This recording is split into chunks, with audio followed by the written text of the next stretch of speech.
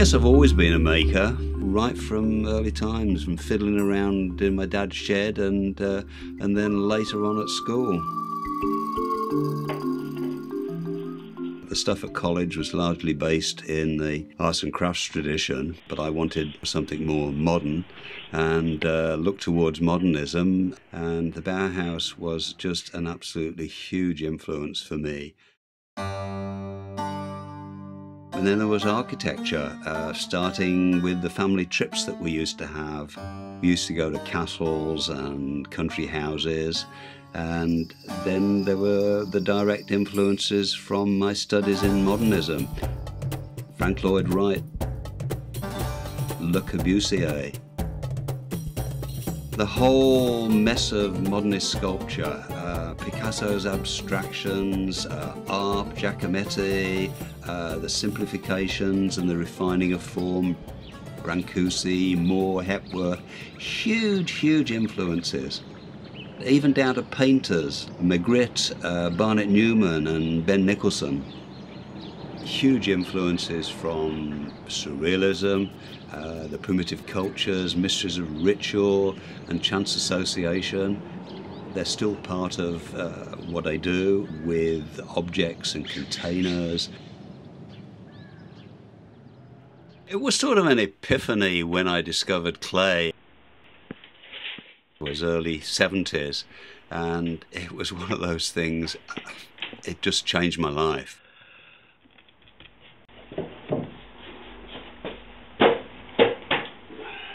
I can't imagine my life without clay.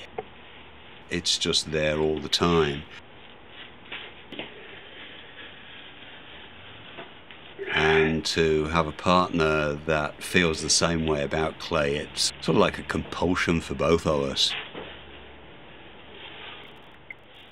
We both approach it very differently. Celia's very orientated towards vessels for the table, very functional, practical. That's her history, her training. My interest is much more sculptural, yet the language is exactly the same. We ask the same questions, we come up with the same solutions for each other's work. The issues are the same with her pieces, with my pieces. The humble mug or the pompous sculpture.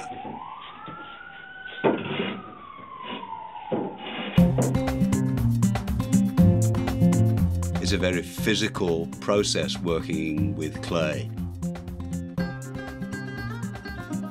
A lot of the work is simply repetitive. It's necessary.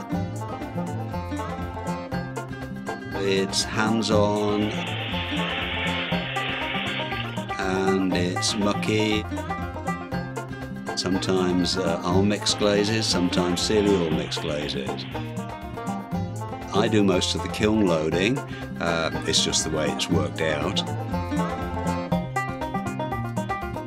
We take it in turns and share a lot of the processes.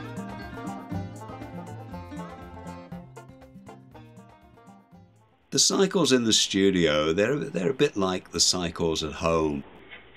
There's sort of overlapping patterns and rhythms.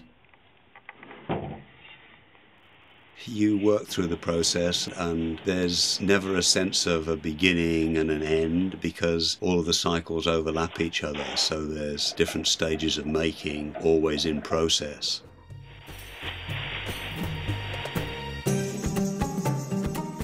I'm quite conscious of setting myself rules, almost boxes to work within.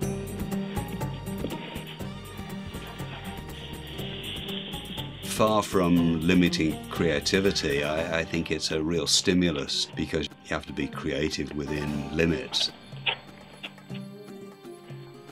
Sometimes the limits are set by materials.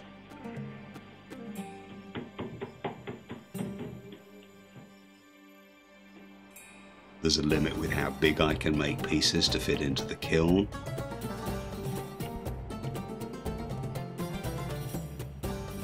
Part of the joy of my assembled pieces is that I can transcend the limit sizes of the kiln. taking the pieces that I've made separately and assembling them afterwards into larger structures. To some extent, it needs some initial planning. Other times it can be much looser with the organic pieces. So that's actually quite a nice one that I haven't done anything with yet. Which sometimes will begin completely intuitively.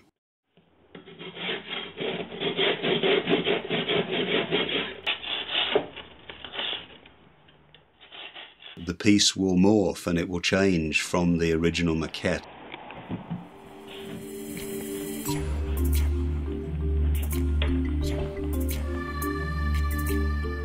It will grow and change as I'm working on the piece.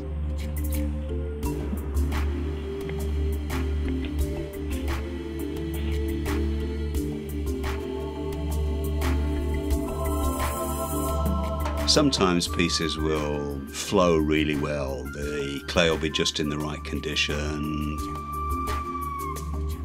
Everything will be in tune.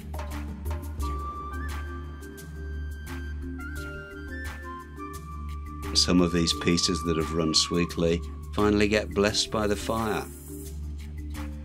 They're the pieces that you always keep for exhibitions.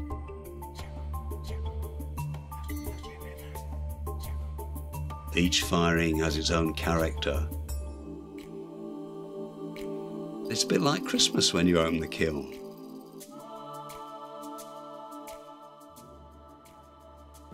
Sometimes you get the, oh wow, didn't expect that. The firing, it's got a flash of oxidation. It takes a while to get used to the present that you didn't expect. It wasn't quite what you wanted or quite what you expected. And then sometimes those are the pieces that really grow on you. They have qualities that you didn't expect and you find magic in them. There you go. See, that looks cool in there. Doesn't it? Look at that.